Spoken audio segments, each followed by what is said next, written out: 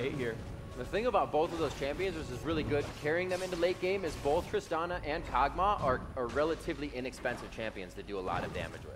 Yeah, you have kind of free steroids on both sides. Kog'Maw, I think, a little bit free-er because he gets kind of damage that he won't scale himself. Right. With that W there. Whereas Tristana actually has some innate burst damage in lane. She actually can be a very aggressive laner, and then has free attack. And mid, thank you. And Skywcheck's taking a lot of damage there. Oh, getting really, really low. Dyra's still charging through, taking a lot of damage, but it could fall into the Hemo Plague. Very, very low. Will get picked up there just barely. Looks like 1 for 1. And my map awareness has grown by playing at LAN because you guys yell lanes for me. I'm sorry for missing out at the beginning, but seriously, thank you guys. You guys are really, really awesome. There we go. KX still crushing these minions. Odd1 still kind of growing his minion lead. You can see now 2 above 100 minions. Galio and Kog'Maw both hitting the 110 mark. And the best that V8 actually has is the 96 on their Triss. So still a mid growing their gold lead, and they're going to keep doing so, I think. Yeah, we can see if you switch over to the change purse and see how much gold they have. We actually have 3 members over 4,000 gold and none on V8 side right now. So TSM is really bringing in the gold around the team instead of just one person getting fed. They're doing a great job at comping during their fights, allowing the assists to happen and the kills to happen for the right people. Yeah, let's see. Yep, Takashi is still pushing through mid. The V8 really haven't been making any big moves. They've been kind of content to farm and then wait till late game. That actually might be their strategy. Say, look, we know we can win late game. We know our comp works a certain way. And honestly, Maokai is probably one of the best late game junglers in the game. Having an AoE 20% damage reduction, like as soon as Galio ults, you just like, okay, well, ult on top of you. Don't care. And you absorb kind of everything, and you can kind of turn it back to their faces. So I think V8 wants to kind of stall this one out. They're kind of playing a CLG sort of game where, you know, regardless of the enemy strategy, they just want to hold on, win their lanes, farm up some gold, and then make it happen by the 50-minute mark. And CLG, they 2-0'd against all authority by doing that. We'll see if V8 can make that same thing happen. And right now, you just kind of see Odd1, you know, taking all his buffs away. He's going to try to invade again when the other buffs keep respawning, when Dragon comes back up. They're going to keep trying for that.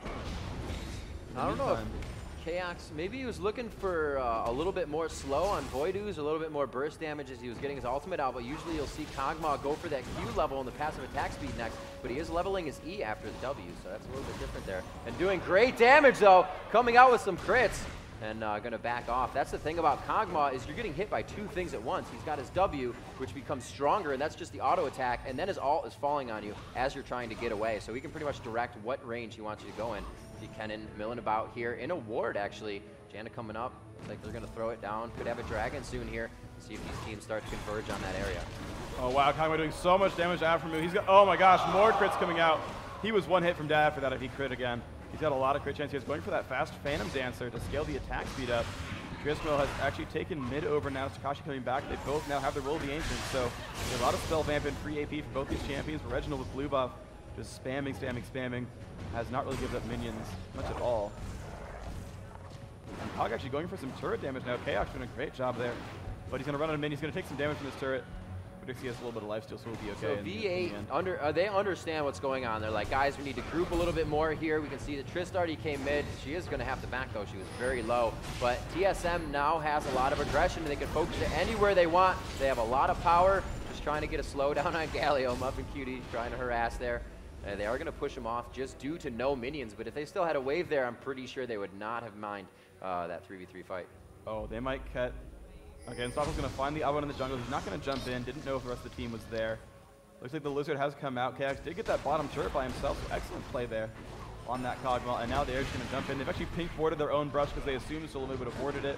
They've been invading so very much. There's 125 gold spent by V8 just from the earlier aggression from TSM. So you know, Solomid's really kind of been mind gaming him ultimately.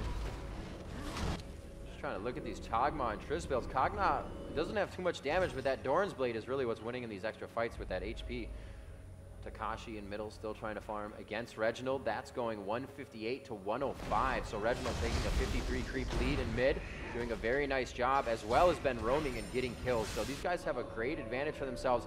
V8, like they seem to be doing now, really need to get a group up for that 5 fight. I think, as you said, Unstoppable, that Maokai ult, the 20% reduction in damage is really going to assist them in continuing that fight. It's going to be a long one. I don't think anybody's going to be bursted down. That Olaf's going to be able to focus one person with Kog'Maw, but there's going to be some time for V8 to come out and do some of their own damage in the next fight.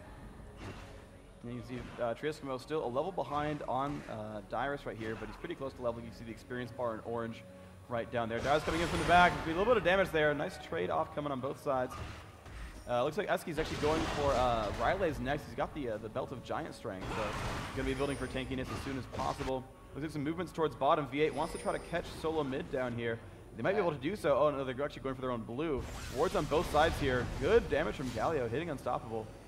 And, oh, Darius made the move first before Tree Eskimo, so numbers advantage right now in the mid and bot lanes for Team Solo Mid. They don't press too much into that. A little bit of damage to the turret, and now they've got complete position over this golem.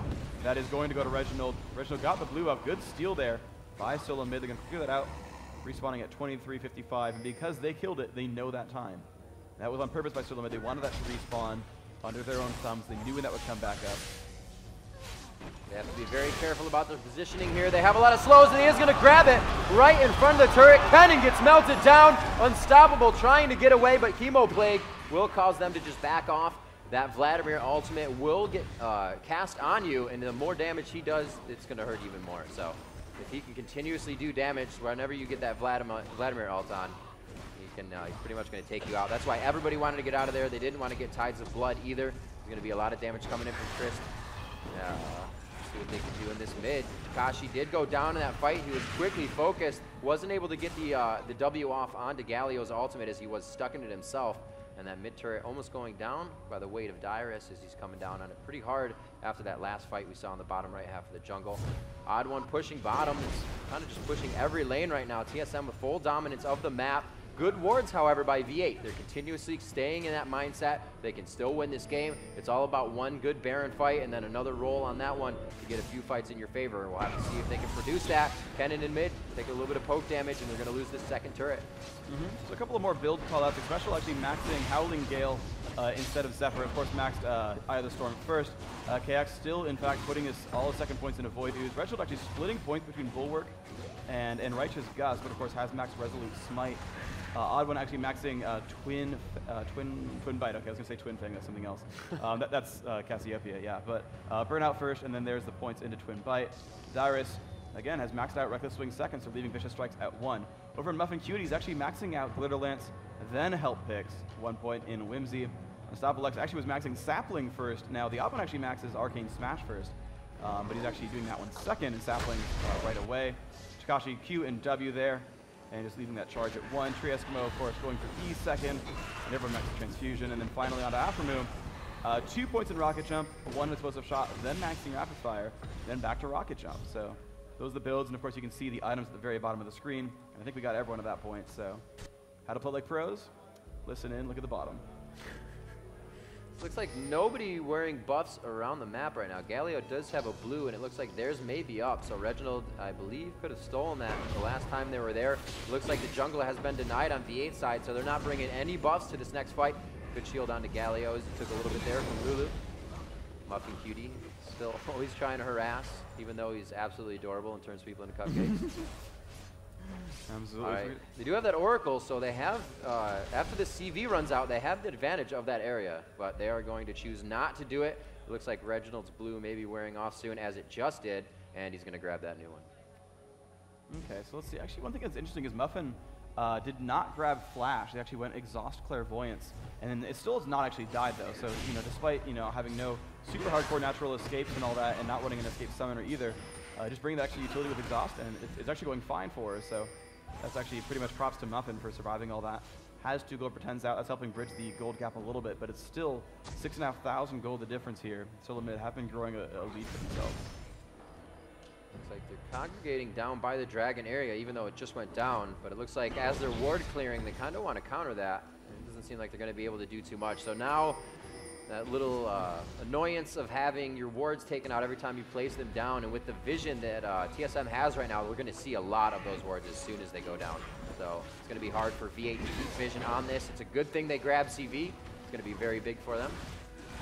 Chaos grabbing red as well, and that's a really good position by Solo Mid. They all went into the jungle. You can see them all sitting in the brush, waiting around, zoning out V8. They've been sweeping these wards very, very well by the Odd One, and so they got that free red buff. I think they're going to use this to start. I mean, maybe they'll just keep playing the map control game and sort of slowly building an advantage, or they might push in and do some really good pressure. There's Dragon, and they are going to start milling about towards that area. We'll see 5 members of V8 just above that bush. That ward is there for them, but they don't have any more vision as they head towards Dragon. They do have Kog'Maw's W.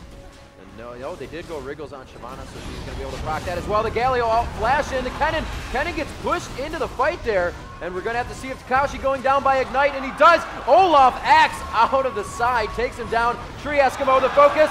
Dyrus with a double kill in the fight. Can he stay alive? That Hex Trigger keeping him alive. Triple kill, and he finally goes down by the hands of Tristana. Very good job as these guys continue the fight and continue to push them out. 4 for 1 there. 5 for 2. And they're going to go for the full ace. 5 for 2, actually, as Janet did fall and Dyrus fell after getting a triple kill. Yeah, after we finally cleaned up that fight at the very end right there, went is now 3-1 overall. He's getting some nice gold, but of course Solo Mid just really skilling up this game now. 10,000 gold in the lead, and they're really getting themselves into a nice place here. KX pushing down. Let's see if they're actually gonna. No, he's not gonna give KX the blue buff, even though Reginald had one already. Just wants to refresh that timer there. And wow, KX is gonna be a very, very scary Kog'Maw. almost 1,900 gold waiting in the bank. Entering that in some items possibly. Will he sell Dorans? Will he just wait? Looks like he's gonna actually just wait. So that's actually interesting.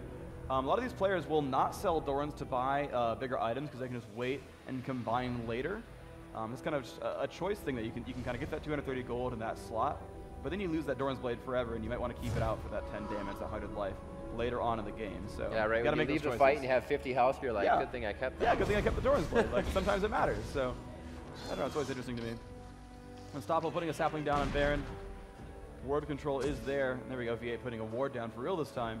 But look at Suleiman's ward control. Look how much map vision they have. They have like everything coming out of the river. Like they have 3 wards on the same screen. That's how much map control they have. They just really want to know what's going on. V8. Oh, they don't see very much. That got swept out. They saw Shyvana kill their ward. That's pretty much all they got though. So, I mean, you know, I do like the players of V8. They're not. You guys are cheering for TSM, obviously. Seriously, that's so much bias. Like. You realize that, right? Like I'm getting caught up in it almost. I'm like, well, I guess I'll cheer for Soul because you guys want it. Like I'm being like shy. I'm getting like peer pressured into cheering for him now. But you know, I want to see V8 pull it out. If they can't win this game, I do want to see him pull it to a game 3 at the very least. You see Takashi X kind of running back away from Olaf, being very manly. Honestly, he's got a lot of health, 27,500 health. He's moving it back towards the mid and Unstoppable X, clearing out these minions pretty quickly. One guy left. Focus by TSM up towards Baron. It looks like they're trying to waste these CVs. Kaox just hanging out, really doesn't have anything to do. I don't know, maybe he's cutting his nails. We got Tree Eskimo trying to farm the Golem. So right now, V8 is struck for resources. They are really just trying to get more creeps. They're trying to do what they can. As soon as those waves get pushed in and they kill those maybe 1 or 2 waves they're going to stack up, they have to wait the entire time again. And if TSM decides to just freeze these lanes and let them push in their favor, there's going to be no creeps for V8 to farm. TSM is going to be able to just push down mid lane. Now, something that they should do is, I don't know, they're trying to force a Baron or something. They're not really attacking until they have the right engagement.